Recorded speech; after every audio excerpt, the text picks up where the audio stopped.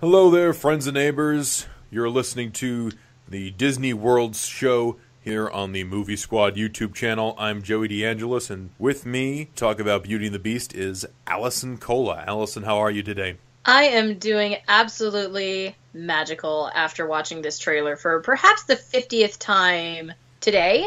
Last week, the trailer for the new live-action retelling of Disney's Beauty and the Beast launched and ultimately broke internet records.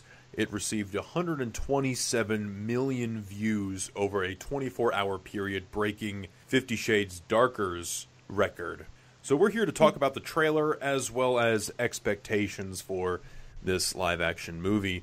And we're going to get the elephant out of the room and start off by talking about The Beast. I like The Beast so far. I'm going to admit, when those leaked images came out, I was a little bit skeptical. When I saw how his face looked and how human his face looked, I was a bit put off because I'm just so used to the animated movie. But then you and I were discussing a while back when the trailer first came out that he looks almost like a classical monster from paintings of the era, which Beauty and the Beast kind of takes place in, like early 1700s. But he looks very much like a classical Renaissance monster. Definitely get that The vibe. design has grown on me. It's grown on me, and seeing his face move and seeing him actually talk and hearing Dan Stevens' voice behind it, I'm sold. I'm buying my ticket in advance. I'm going to see this movie. I remember seeing that first leaked image as well, and sometimes I look at things and I'm like, well, I just need to see how it moves. I looked at that and I said, well, it actually could have been a lot worse looking at that image, but it seemed like they got a lot of the features. I mean, some people would complain it may look a little too human in the face, but we also have to realize that most of the clips of the scenes we've seen, the Beast hasn't been that aggressive. We've seen the Beast really beast out or go into beast mode in one scene where he's attacking the wolves, and it's that great shot where he's roaring. That's one of my favorite shots too, definitely. It's a great shot, and it really, I think the design is just enough. And there could have been a point where they could have made it too animalistic.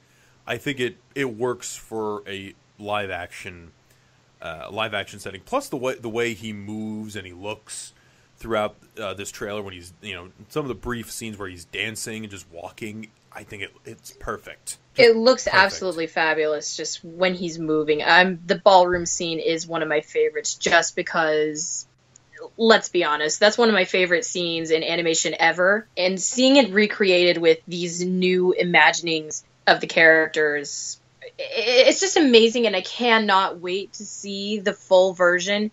I do know I will be an absolute puddle of tears when I see this movie, but I'm going to just embrace it. I'm so excited, but overall, I'm very pleased with what they've done with the Beast so far. The Beast looks good. Now let's get on to Gaston and LeFou. We have very brief glimpses of those characters, more brief with LeFou. But Gaston, we saw Luke Evans, say, "I say we kill the Beast," and everyone's like, "Yeah," and burning things. And we were saying this before. I think Luke Evans is taking a very different approach with his Gaston from the traditional Gaston, where one of the things we loved about Gaston in the original Beauty and the Beast, as played by Richard White, is that he's such an over-the-top character. He really is. You just listen to that Gaston song and it's perfect. But what Luke Evans seems to be doing, he seems to be a more possessive type.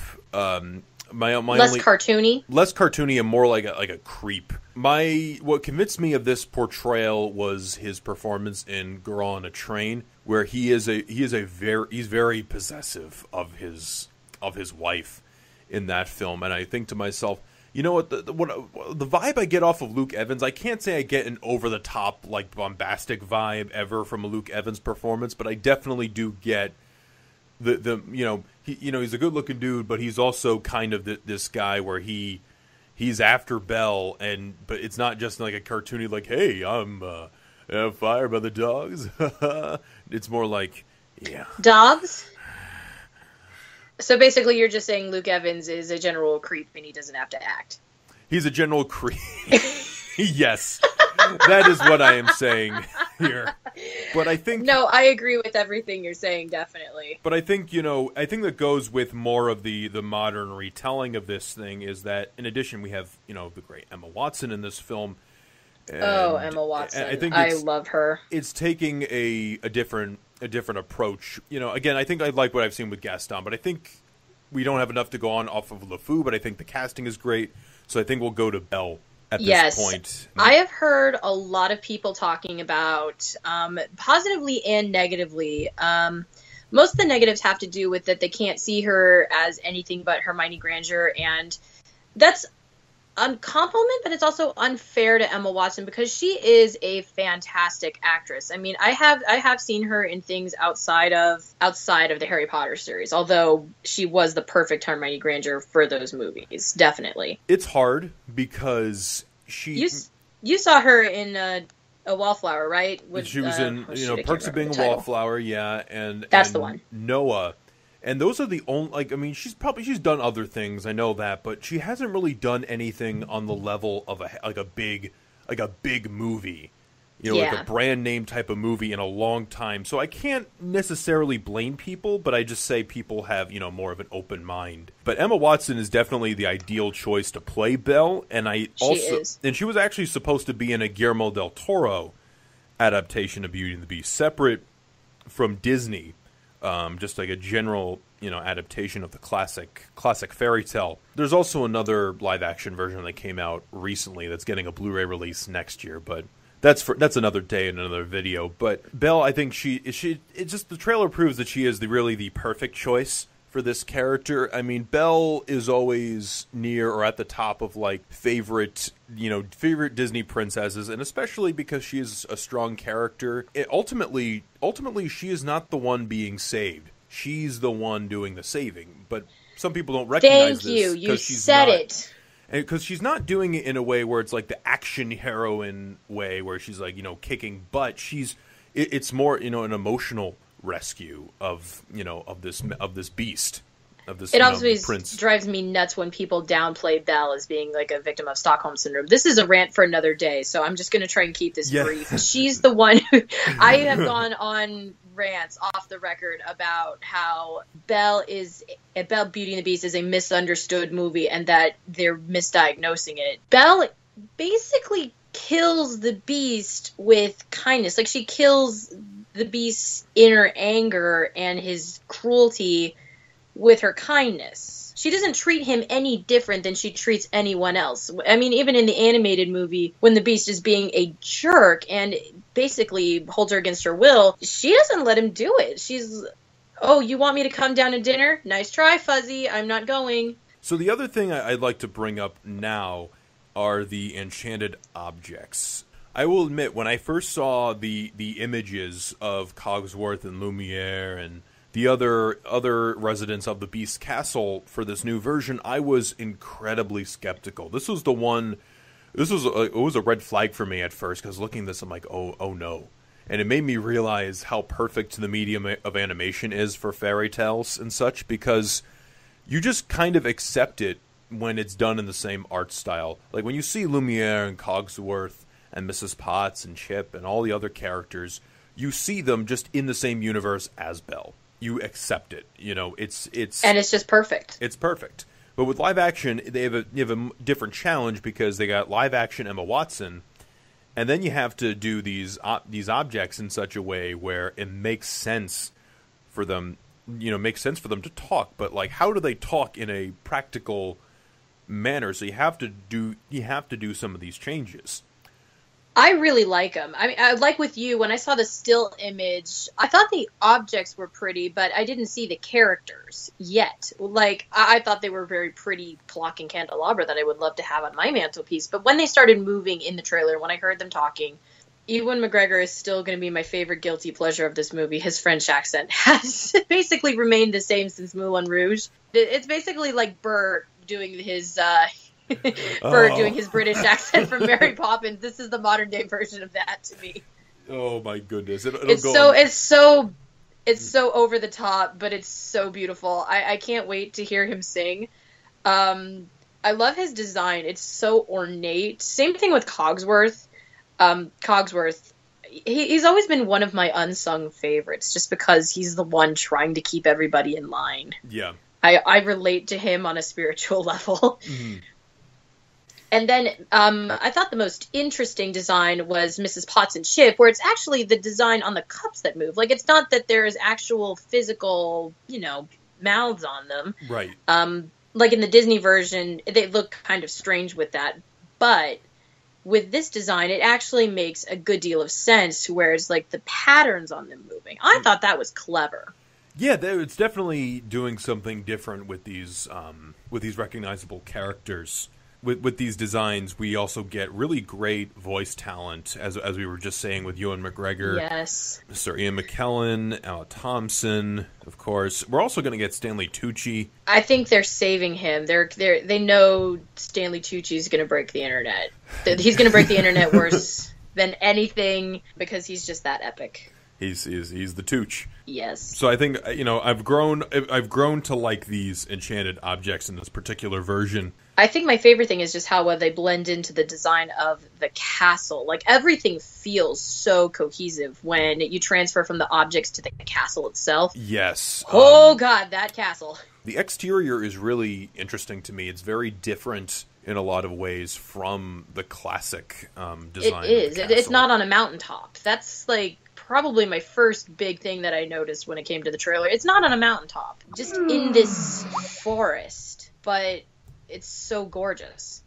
And just like looking at the interiors look really just, I think they look pretty amazing. One of my favorite shots in this trailer is the shot, is like the second or third shot. Where it's the Beast in the West Wing. In the West Wing. It's a very different take on the West Wing than what we're used to. But I think it works, and I just love the shot, because you just see like the space, the empty space of the castle, and you see his loneliness. Why you gotta go give me the feels in a trailer? You saw the original film, everything sort of, transformed into sort of dark and evil with gargoyles and all that. It just seems like... Oh, yeah, I remember those. It just seems like with this one, it just seems like the castle just hasn't been kept up in years. But it feels like more... It just has a more of an abandoned feel, you mean? Exactly. That's the word I was looking for. More of an abandoned look to it. Like the first teaser trailer where you see like the ballroom, but like everything is like kind of, dust fading away, all this dust. See the curtains torn, see the candle wax just kind of just melting away. And also must, help with visual effects, because, man, can you imagine if they had to like transform the castle as like a CG effect? As cool, as expensive, and probably impossible as that would be, I would appreciate that probably more than the average person would, because the original design of the castle is so amazing. But this, I have really no complaints about the design of the castle. It's so ornate and elaborate, and you kind of buy that it's enchanted from the look. It just looks so gorgeous. Yeah. And don't even get me started about the ballroom. It's my favorite part. The library is one of my favorite parts, but the ballroom. Oh, the ballroom looks great. To see that scene. Yes. It does. It has an odd look to it. Like, I'm trying to think of what the equivalent is that I'm looking for. But when I first saw the ballroom in the teaser trailer, it looked... I almost thought it was like an outdoor conservatory. Like, it has a very open, airy feel. And now that I'm thinking about it, it almost reminds me of the Hogwarts Great Hall, where it has that never-ending ceiling. Right. Yes. It mimics the sky. That's what it's making me think of. Which is not a complaint at all. It looks amazing. When you were talking about like it looking different, the one thing I was thinking about was the one shot towards the end of the trailer where you see the Beast holding Belle in the ballroom sequence, and you see like the flashing lights and all that. Oh my god!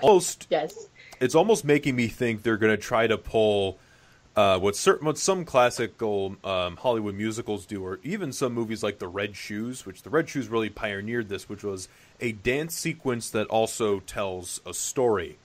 I could see like during obviously Emma Thompson's probably going to be singing Beauty and the Beast the titular song in that sequence, but I also can see kind of a mini story going on with like weird and strange visuals. Like in the movie The Red Shoes, the dance that she does also kind of relates back to her real life. So it's kind of it's very exaggerated and very fantastical. And I could almost see the way that the shot was. I mean, it's only like 2 seconds, if that.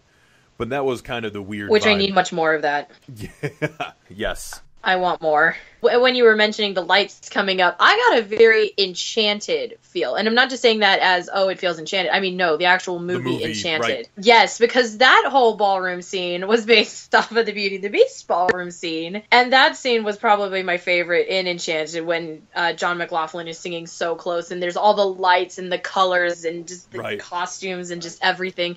Except here we only have the 2 people, which I think is all we need. But it's just a fabulous setup, and I can't wait to see the full scene. It's just shot so gorgeously, and if it is telling a story, I will watch it 100,000 times. Anyway, so another scene that we kind of have outlined is the initial scene where Maurice goes to the Beast's castle. He goes to. It's not like the Disney version where he actually enters the castle. This one very much makes me think of the 1940s French version of Beauty and the Beast from 1946, directed by Jean Cocteau. I know what you're talking about. I've seen that one. Where, as the story goes, Belle has a couple sisters, and the sisters, they tell their father what they want, and Belle wants a rose. And that's where the whole rose conceit, the whole thing of the rose comes into play, and that's how, that's kind of where that started, in a way. Mm-hmm. And, in that version, he picks a rose, and then the Beast attacks him and makes him his prisoner in that version. And I'd also like to mention that this never gets mentioned enough, but Disney did borrow heavily from that Jean Cocteau version, particularly in the use of the enchanted objects, where the enchanted objects were not necessarily characters in the 1940s version, but they were played by people. For example, there is the fireplace, and there's like there's busts on the fireplace, and they see and move their heads. And then if you've seen the 2004 Phantom of the Opera, they borrowed this, where you see arms sticking out of the walls holding candelabras. And in the Cocteau version, that's played out so well, especially with the black wall and the way the lighting is. And then another point about the Cocteau version with this scene, going back to what we were trying to get to, is that there in the Beast's garden, there's it's like a statue of a deer, and they're the same. This is the same as in this new live action version, where it's like the gardens have like these deer statues, which actually, from what I was reading or watching a video a while ago, it was supposed to be because Jean Cocteau, when making the 46 version, wanted the Beast design to be more like a stag, actually. And he wanted to bring up that parallel, but that obviously didn't happen, and the Beast in that film was much more feline. Yes. Yeah, he does have much more of a lion predator look. The gardens are incredible, and definitely your parallels. We both noticed the parallels to the 40s version of Beauty and the Beast. I do like that they're kind of tributing that original plot point, because Disney made up the idea of the rose being tied to the Beast's life force, or why it's important. They kind of made that up, because I don't remember in any other version of Beauty and the Beast where it's explained why the roses are special besides the Disney version. I mean, we've made fun of that with some of the lesser Beauty and the Beast films out there. You know what I'm talking about? Oh, the golden films. Oh, yeah. Yes. Wow. If you want to laugh, watch those versions. If you want to cry, watch this trailer. But it's very nice how they're taking this original plot point and kind of working it into this. I thought it was a nice change. But the gardens are absolutely incredible. Just everything inside and outside the castle is beautiful to look at. But my favorite thing with the new design, let's go to the sound design and the music. Oh my Lord. Every time I hear that opening piano, the da da da da da da da. Yes, I get a physical chill going up my spine, and tears start welling to my eyes. And since Joey has watched the original Beauty and the Beast, he can confirm. Well, I say we watched the original Beauty and the Beast. We've watched it together, and he's seen me cry very heavily. It just happens. As with most things, it's one of my favorite things. As with most things, the music, the original score by Alan Menken, and the whole music behind the original movie, it's perfect. I can't pick out words to describe it. The problem is this score builds on the original and sounds so much more lush and I want to say epic. Is that a good word to pick for this? Yeah. I mean, we also have to think about the fact that this is a trailer, so they have to play it up like that, you know, the big, like, da da da da da, you know. No, I now just want a rock opera. Ever just the same.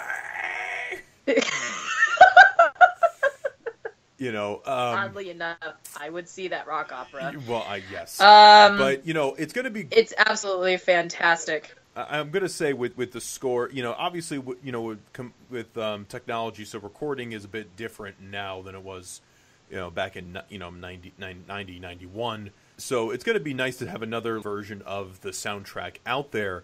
And this is this comes to another point that I want to make with this movie is that people are questioning why this thing is getting remade, and it's like, well, in addition to being one of the most famous like fairy tales of all time and one of the most famous Disney animated films of all time, people forget the Disney animated film is just one of the greatest musicals of all time. And for people, because it's no longer running on Broadway anymore. I mean, there's probably touring companies and all that. There are tours. There are tours, but this is a chance for people to, you know, to see this great, you know, movie musical on the big screen, you know, with new actors and a new recording of the songs that you love. So that's how else I will defend this movie, is that just think of it's serving a triple purpose. Another adaptation of the classic story, it's a new adaptation of the animated film done in live action, but also it's an adaptation of the iconic music. I couldn't have said it any better. You defend this movie like that. I will defend it with a sword if I have to, because Beauty and the Beast is one of my all-time favorites. And when I heard it was getting a live-action remake, I was very excited. And just to go into my predictions for this, I think it's going to be great. Just every tidbit I hear and everything I see is pointing me in a good direction. It's the same feeling I got with Star Wars: The Force Awakens last year. I followed every trailer. I watched all the discussions, and I went in with very high expectations. I admit the movie had its own set of issues, but on the whole, it was an amazing time at the theater. And I basically feel the same way about this. I'm just so excited. I feel like a kid again watching this movie. It's going to be interesting to see the critical and audience reaction to this movie as we get closer to the release, and once it gets released in March. Because, you know, this is such a, as you said, we both love the original film, but there are also people who love the original film that are not necessarily thrilled with the trailers. So I'm very curious to hear their thoughts once the movie comes out. But I think, in conclusion, I think both of us are very pleased with what we've seen so far from these two trailers. I really don't have any issues with this trailer, do you? In terms of major things, no. Nothing really sticks out to me as like truly terrible. I mean, I enjoy it every time I watch it, and I still can't wait for the movie. But I can see possible problems, like sticking too closely to the source material. But again, this is a big live action remake. It's not going to be an 85-minute animated film. You know, like Jungle Book, the original was like 80 minutes, not even 80 minutes long, and the new one is like 100 minutes. So they're definitely going to add things to make it, to give it more depth and all that. But on the whole, trailer I think it looks great. I love every time I watch it, and I'm looking forward to seeing it on the big screen. So, folks, thank you for listening to this installment of Disney Worlds. I have an Avatar Land video recorded, but I'll upload that probably within the next day or so.